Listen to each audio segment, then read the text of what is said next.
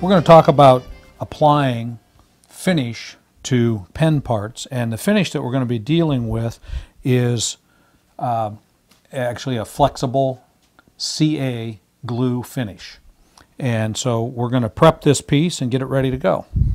Well, Dave, I bought the kit here. Yeah. And previously I always used just component parts, so why don't you tell me a little bit about this and what we're going to deal with. With the kit, what you get is some thin glue and then some medium, the glue finish, and then also in there are polishes that you can use after you've applied the finish to polish it and bring it up just to a mirror finish.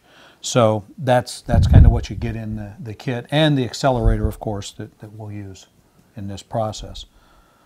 So I'm going to go ahead and finish sanding this piece and get it ready for us to apply the finish. What kind of sandpaper was this that you were using, Dave? That's micro mesh, okay. and it's really a very nice and that comes abrasive. In grits? Yeah, and what we had there, that was 400 that I started with, and then I'm just going to these non-woven abrasive pads to bring it on up, and in the end we're at somewhere around 1,000 roughly. Are these color coded in some way? They are, yeah. The color indicates how abrasive they are, and so as you know, this is the part that really determines the end finish, how good it's going to be. The better prep you have, the better it's going to finish. So now I'm going to start to apply this stuff, and I'm using this blue shop towel. It's kind of interesting that the blue towel works better than white ones because this is acid free. And we just want to apply a thin coat directly to the bare wood. What kind of speed are you running at? I'm not exactly sure, but around 1,000, not nearly as fast as I would be for turning the piece. I don't want it to throw the finish off. And is it important that that coat be thin? Yes. The coat, this first one, all the coats want to be applied thin, but the first one especially, and it is the thin finish, so we want it to penetrate into the wood and really bond to the wood. Then I spray just a quick shot of accelerator so that that's now dry, and I'm ready to start the successive coats now. I notice you have safety glasses on. Is there a good reason for that?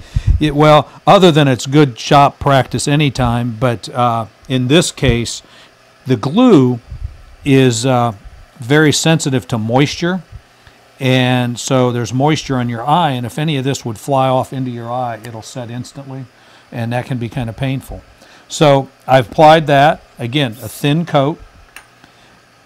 And another thing is that you don't sand between coats. We don't want to do that, and don't try to put the adhesive on there or the finish on there.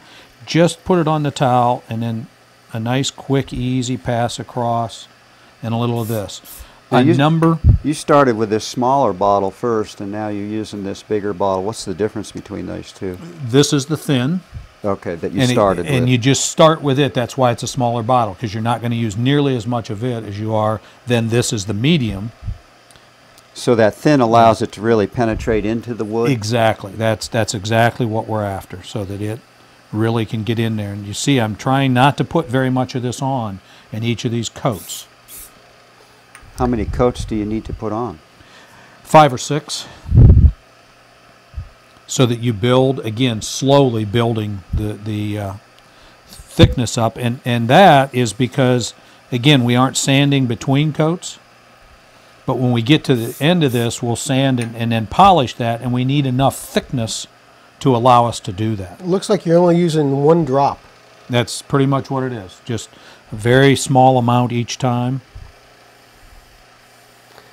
Would you recommend that people not use rags? Yeah, really the paper's better. Cloth, there's a number of things, but if it gets snagged in there, it can wrap up. This being paper, it'll shred and pull apart. And if the glue sets too quickly and it sticks, it'll just pull a little piece of the towel off. But with cloth, it doesn't work like that. So, Dave, I've done some of this with the pens, and at the beginning I was having great luck, and then I started running into a situation where there would be some cracks that would develop that seemed to be in deep. What's that all about? Well, that's a great question, and we're just about done. Maybe one more coat after this. But what happens with that? You know, we put the accelerator on. You notice when I started, I didn't put any on because we wanted that to glue to really be able to bond into the wood. If I would have put accelerator, it would have set up right there, and it wouldn't have bonded in well. So what happens here, if you put on too thick a coat, once you get going, you accelerate between each coat, you'd put on a layer, and that layer would set up, and then you accelerate again, and if it's too thick, you're accelerating the two surfaces, and the center is not curing. I see. And it takes 2 or 3 days sometimes before those cracks or checks will show up. And it's deep into the finish. It's not like you could just sand the surface a little bit and clean it up. You'd have to take it all the way back down. So real thin layers. Very thin layers. That's why, you know, I just can't, you know, overemphasize that, because thin layers will do it. Mm-hmm. I'm going to do one more here, and then we'll finish this thing. So if you wanted a really artistic look to it with lots of cracking and crazing, use thick coats. There you go. You could start a whole new fad.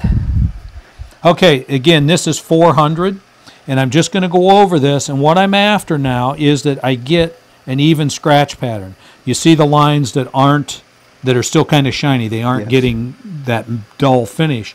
That's what I need to sand through till I get that nice dull look all the way across. Then I know I'm uniform. And again, I'm using 400 grit here. And now is where this micro mesh, it looks like it's clogging, and you just tap it and it all falls off, so that you can use this for a long time. Okay, I'll go back to these pads, and now I'm just going to use the finer ones, to polish this and get it to start to come up.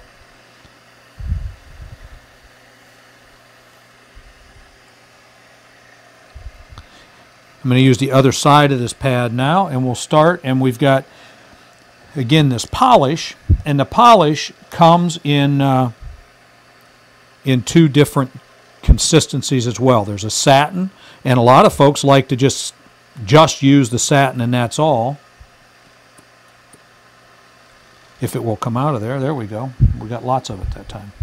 Okay, and you just need a little bit of that. Yeah, again. I've got enough there for about 5 pens, but that's okay, because what I'm going to do is just fold the pad over and use the other side now. So I apply that and then just polish it, and you can see the sheen come right up.